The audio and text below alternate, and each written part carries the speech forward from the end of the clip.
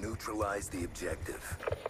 Since beer and liquor were important gods back in college and you had to pay for them somehow, I worked in a video rental store. Along with every conceivable copy of VHS known in existence, the store also rented and sold pornographic features. I lasted maybe 5 months at this place. The porn wasn't too bad as you get desensitized to it after a while. It was the fucking creeps that perused the shelves that really made my skin crawl. One such gentleman was a walking stereotype and a mouth breather of epic proportions. Every time he entered the store, you could hear him before you actually saw him. To my recollection, he was about 6 feet tall and a bit pudgy. He had a thin graying mustache similar to John Waters, the director, and he was edging on baldness. His gait was perplexing as well, and he walked like either one leg was shorter than the other or he had been hit by a car at some point in his life. The icing on the cake was the cartoonish and thick-lensed glasses that enlarged his beady eyes. I always panicked when I saw him because he was the sort of person that you'd expect to have corpses buried in his backyard. To make matters worse, his voice was chilling, like deep and off-putting, and he was constantly mumbling to himself. And, you know, that could be problematic at times because he never made eye contact, so I can never be sure if he was actually speaking to me or to the voices in his head. Anyway, in case you couldn't gather from those prearranged clues, Mouthbreather was a definite porn buyer.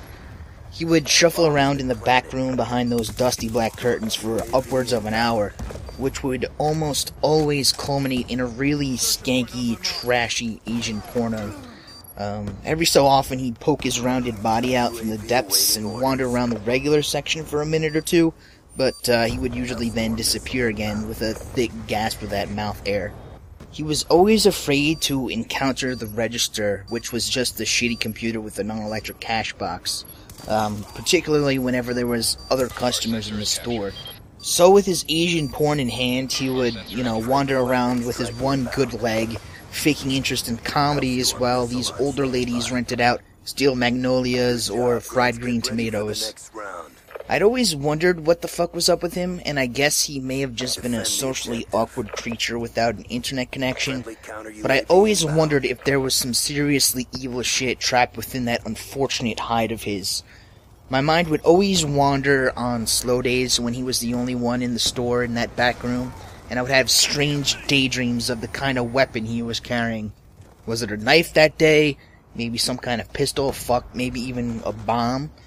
But either way, it was always a relief when he left the store. I always figured that he would struggle for 5 minutes trying to get into a Dodge Durango with that busted leg of his, only to spend the next 2.5 hours driving back into Maryland with some teenage kid tied up in his trunk. I'd always imagined that he would pull up to some abandoned paper mill with a single solitary light dangling from the ceiling, with a small 1990s Toshiba television with a built-in VH player in the corner, and he would just toss this victim like a rag doll onto these garbage bags full of newspapers. And, once there, he would carve off hunks of that poor kid and slowly chew them down, all the while this Asian porn cried in the background. Fortunately, he eventually stopped coming in altogether. Was he a murderer or a pedophile or anything like that?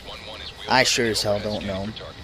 Most likely, he just got sick and tired of the 20-something video clerk giving him the shit eye every time he entered the store.